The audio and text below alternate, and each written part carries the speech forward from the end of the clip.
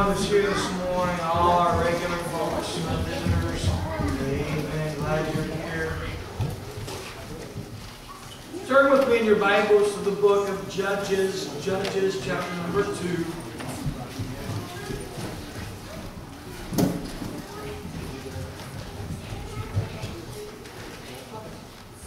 And we'll get there in just a few moments. Judges, chapter number 2.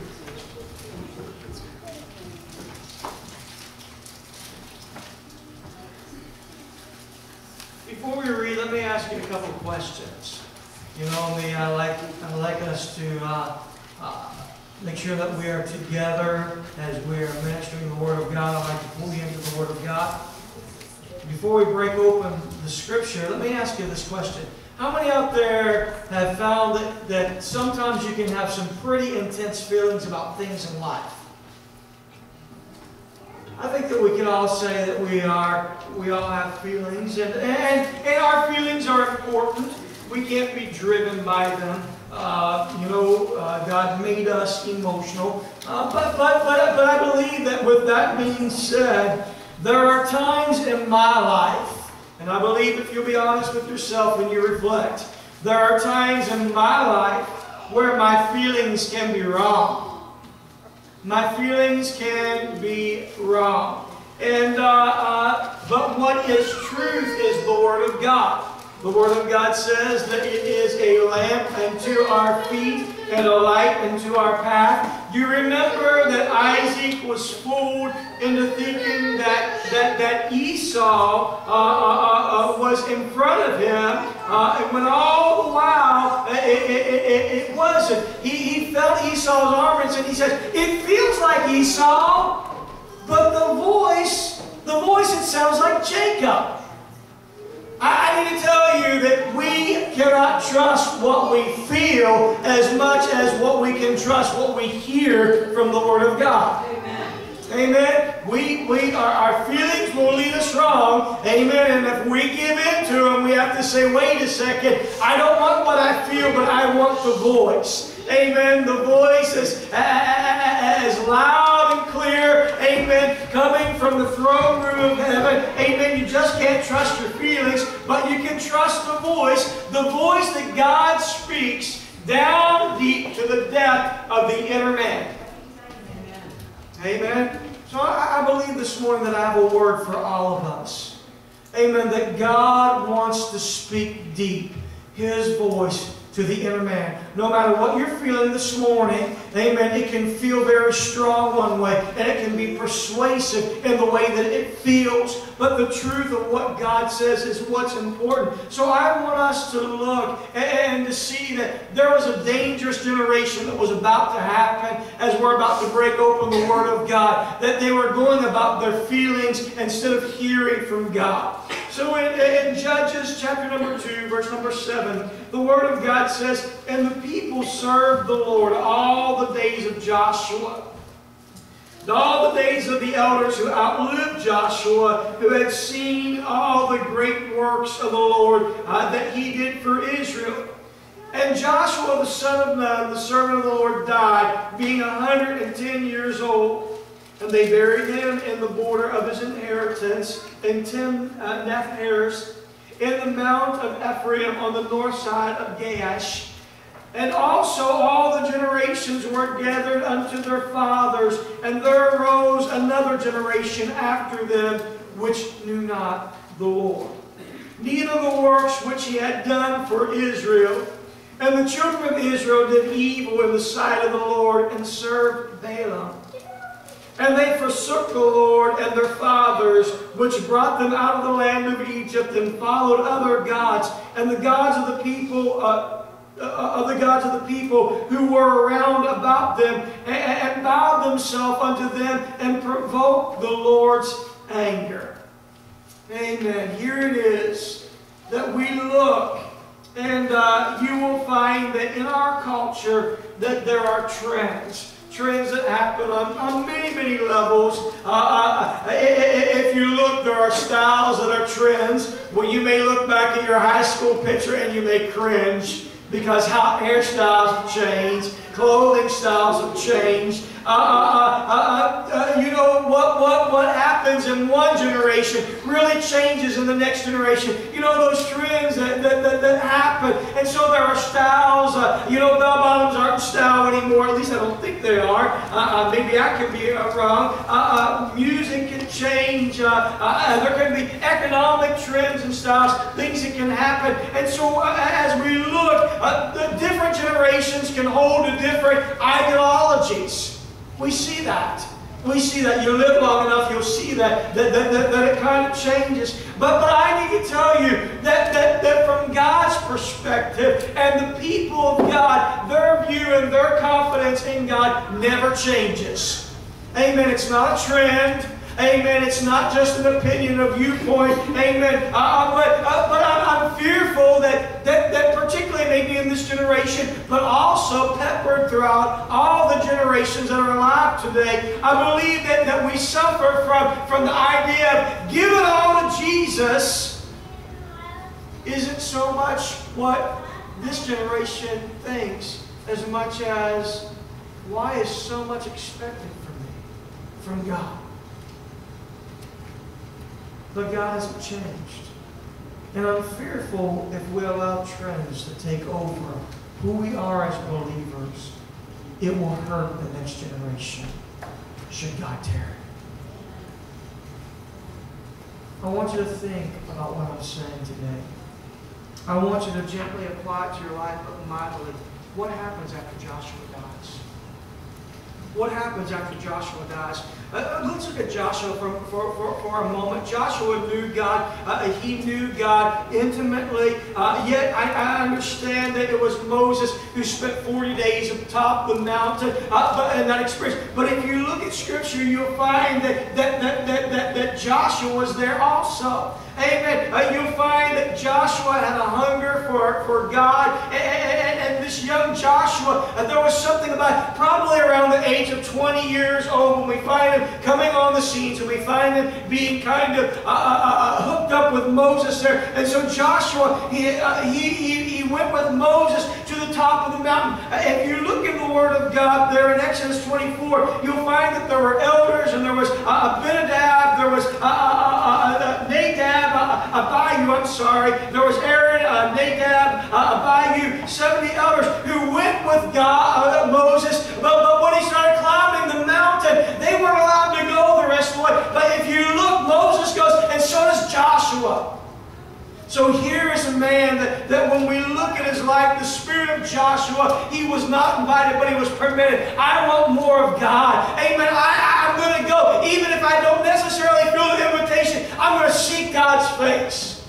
Amen. I want you to know that maybe some folks will say, well, we don't live in the days of great revivals and great things. But you may say, I don't have that invitation. But yet you are permitted to go if you go. God is looking for men and women who will climb the mountain, who will see the glory of God, who will go all the way to sense the presence and the power of God.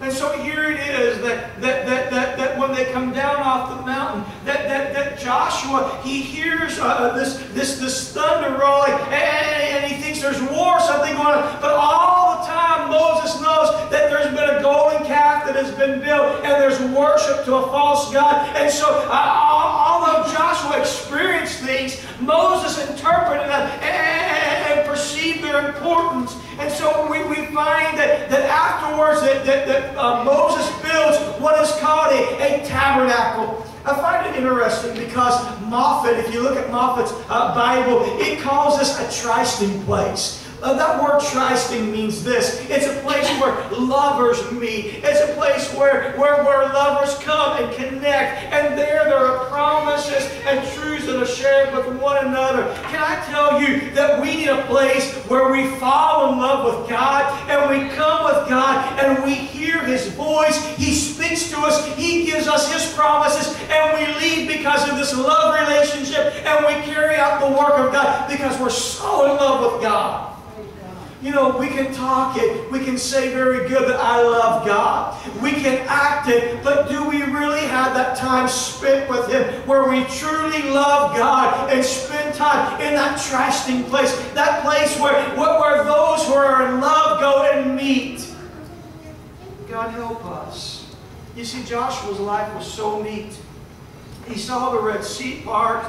He was, when Aaron and Hur were holding up the hands of Moses, there he was in the valley, and he was fighting the battle, and he saw what God was doing in their midst. I mean, he experienced God, and Joshua saw God perform great feats. And when the Moses generation died, Joshua, he encountered the angel Michael, and Joshua led Israel to their inheritance, and Joshua saw giants fall, and Joshua saw the great wall fall. All of these things, Joshua saw Caleb conquer his mountain at 85 years of age. And so here is Joshua. All these things were given to him by prior generations. They built altars and subdued kingdoms. They fought giants and they held on to faith. He saw that things weren't done through carnal weaponry, but they were done in the Spirit. You see, if we're going to do something for God, it's not going to be by our exploits alone. It's not going to be what we do by our hand, but it's going to be what we do in the Spirit. God, help us that we pray, that we fast, that we praise God, that we claim the promises of God, that we plead the blood of the Lamb, that we will not be denied. Amen. That's what generations prior to us has done. And so I'm concerned this morning, where are we at as a church? Are we at a place where we know the power of God, where we experience it, and what are we leaving to our next generation? I saw an illustration this week that was interesting. It was this great big container, Brother Josh, higher than me, wider than me, and it was filled with orange ping pong balls. And then there was a little fish bowl beside of it that was filled with ping pong balls. And it said this. It said the large part of the ping pong balls that you see are all the days of the year. And then in the small fishbowl, these are the Sundays of the year. It is your responsibility to teach your children about Christ far more than leaving it up to the church alone. We have a responsibility to experience the presence and the power of God, and then to instill it into this next generation, because it's greater than just a Sunday morning worship service. We need God in our life every day of our lives. Amen. God help us. What happens when the Joshua generation is gone? And so, that trysting place, that place of love and fellowship and knowing the God who had done all these miracles, Joshua, he died. And then you see the devotion that was to God and his generation dying out as well in the next. See, we have to love God with all our heart and have no other gods before us. Do you hear me? Love God with all our hearts and have no other gods before us. This life is fleeting. One minute you're young, the next minute you're old. And it goes quicker than we can imagine. We spend our time chasing lots of pretty rainbows. But I wonder how much time we really spend in a place of prayer, in a place of knowing God, in a place of experiencing God to give to the next generation. It's not about a trend. It's about a relationship with God that will not change from one generation to the next. God help us to pass it on. And so the Joshua story, it didn't end the way that Moses' story did. Because when Moses died, then Joshua rose up. But there's no successor to move Israel forward. They're no longer one, but they're 12 tribes. And they're separated. They really need to have a leader, but it's not there. Can I tell you that when you look at Hebrews, if you'll turn with me to Hebrews chapter number 2.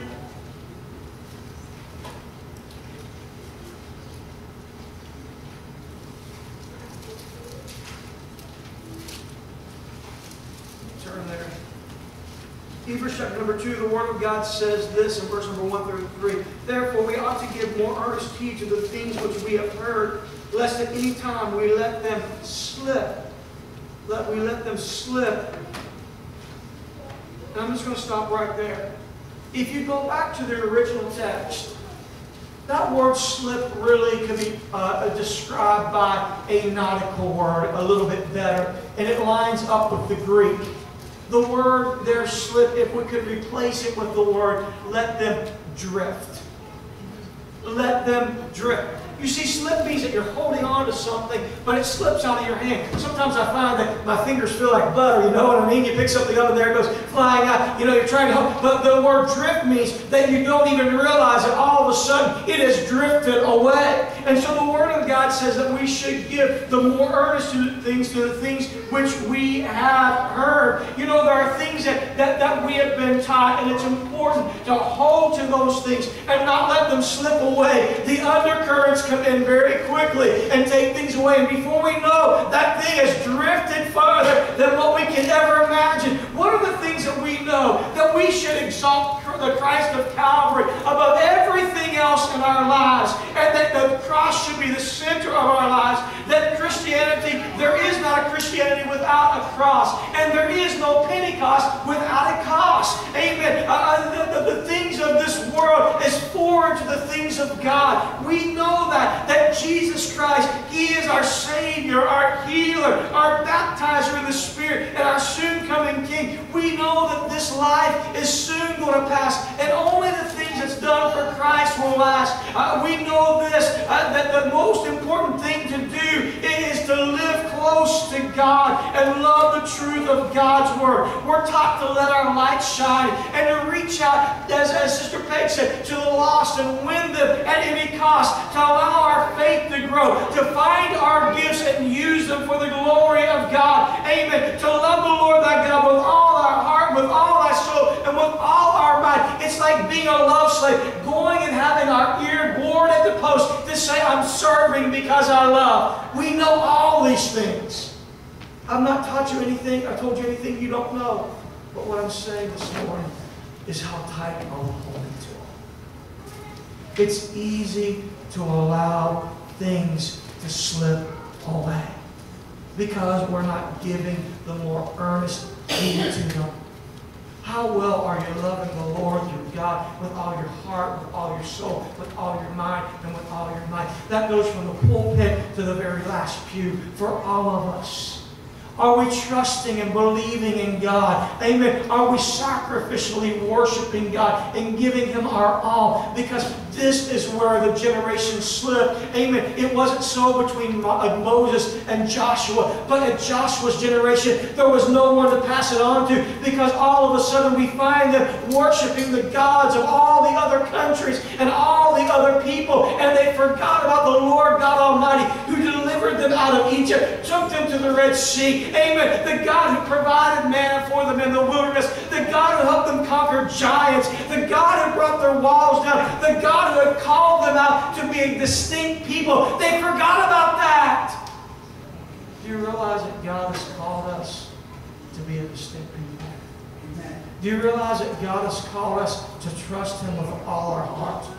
God has called us to treasure the things that we have of Him in this generation, that we can pass them on to the next. Amen. We should be sharing the Word of God with our children. Amen. We should be evangelizing our community. We should be holding God more important than anything else in our life.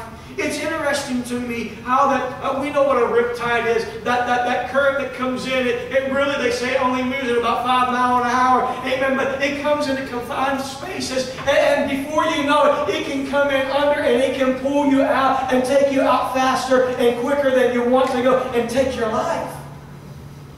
If we're not careful, the tides of this world can sweep us away from being in a solid position that Christ has for us. Think about this. The things that we do in moderation, and you all know what I'm going to say, the things that this generation does in moderation, the next generation will do in excess. So when you look at the mirror of what you're doing in moderation, you are now mirroring the heart of the next generation that is doing in excess, so we can see the heart of the next generation. But I believe that we can have a Joshua generation, a generation where we show the power and the things of God and the work of God can go forth and continue. We live in a day and an hour where sometimes people can feel weary of doing well. Listen, I'm going to be flat out honest with us this morning. I know that oftentimes Christianity can sometimes be very difficult to live out in the world that we're in. And it's getting worse. There's less toleration for our convictions, for our standards, for our confidence in God. But can I tell you, it's not a time to compromise. It's a time to stand on the truth of God's Word and say, I will not get weary in well-doing. For I know I'm going to reap if I faint not. I'm telling you, we need a Joshua generation. A Joshua generation.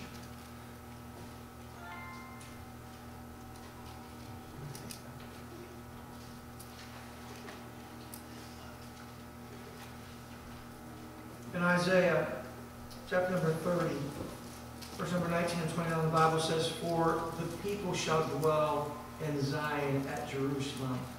Ye shall reap no more. He will be very gracious to you at the sound of your cry. When he hears it, he will answer you. And though the Lord gives you the bread of adversity and the water of affliction, yet your teachers will not be moved in the corner anymore. But your eyes shall see your teachers. Your ears shall hear a word behind you saying, This is the way, walk in it. Whenever you turn to the right hand or whenever you turn to the left hand, I want you to know something, that I believe this, that each one of us here has a great cloud of witnesses. Some of us have spouses that's already gone on to the kingdom of God. Some of you have children. Some of you have parents and grandparents. And so each one of us has someone that says this to us, keep on running. Keep on trusting God. Keep on being faithful. Don't live by your feelings, but live by the voice of God's Word in your heart and in your mind. Do you believe this morning that we can put our feelings aside and we can trust the Word of God? Yes. Amen. You can say, but the facts right here, amen, this looks like the facts. But I want to tell you, but the truth of God's Word says this. So no matter what the world says the facts are, the truth of God's Word will always endure. The Word of God says that the grass withereth and the flower thereof fadeth away, but the Word of God endures forever. Amen. Don't trust your feelings. Let's be a generation that trusts the Word of God. This is very interesting to me. Do you know why the Titanic, and I'm closing, Sister Holly, get ready for the fan. When the Titanic was being constructed, the grand staircase, expensive marble had already been laid. Listen to me this morning. Expensive marble had already been laid. However, the word came of a new invention that was available. And the flooring was twice expensive as marble. So the designers decided that they were going to rip out all the marble floor and they were going to put down this new flooring that was the latest and the greatest. Would you like to hear what it is? It's called the linoleum. Linoleum, better than marble. Listen, only to a generation who values new and modern and the latest fad would something cheap like that be valuable. I'm telling you, there's got to be a generation who loves God and honors God. The cheap and the fad and the things that aren't valuable, we've got to get rid of. We live in a world that's taught, oh, go live by your feelings. Live by your feelings can lead you wrong. But it feels like, but it sounds like we have to go by the sound of what is truth this morning. I don't know who you are or where you're at or what you've come to church with this morning, but I'm going to challenge you. Live by the Word of God. Don't compromise. The voice of truth is always speaking. And if we start going down the roads of all kinds of fads and all kinds of gadgets, we get away from sacrificing and loving and trusting God and keeping God at the center. All those fads will lead us away from God. I realize one thing as a parent. The greatest thing is that my girls will know Jesus. Trust me, I want to provide for them. I want to get them things. I want them to do well. I want them to have things I never had. I want them to go places I never had the opportunity to go. But not at the cost of their soul. I want them to know what prayer is about, and honoring and respecting God, and keeping the Word of God important, even above your own feelings. So I'm reaching out to parents and grandparents. I'm reaching out to folks this morning in Miracle Revival Church that will be a generation of Moses that will pass on. I don't want to be a Joshua generation where everything just falls apart. God help us to live by the truth. If you're here and you're struggling with something that you know is truth, but your feelings are so strong, this morning I just want to say, find a trusting place. A place where two lovers meet, and there they commune and make promises to each other. Amen. The lover of your soul wants to spend time with you and make promises that you can survive and you can make it because He is for you. Amen. Would you gather around this morning? Leave your feelings aside, and would you grab hold of the Word of God and allow Him to speak to you? Amen. Would you gather in? You know, anger, bitterness, jealousy, worldliness, carnality, it all has to be gone as we break through to the truth of God and sanctification that comes through Him. Would you gather into a place of prayer this morning? God, we want to be a Moses generation. We want to see you work and move in our lives. Hallelujah, Jesus.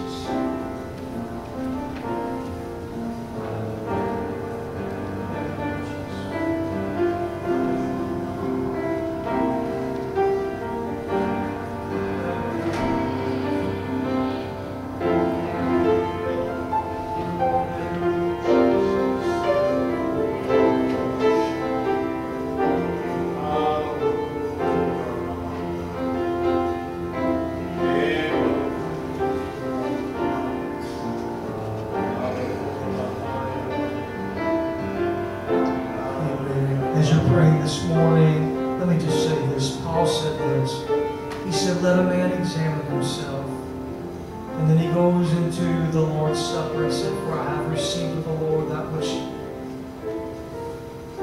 the Lord Jesus on the same night in which He was betrayed, He took that bread, He broke it, and He said, this is my body. And then He took the cup, the New Testament. But Paul said, examine yourself. Let's examine our every motive around this altar this morning. That we don't live by feeling, but we live by the truth of God's Word. Amen. God, I want to live in the truth of who you are. And if we have made mistakes in the past, let's say that's under the blood. And now I stand not in my feelings, but I stand in the authority of God's Word. Amen. Let's touch Him as Sister Holly sings this morning.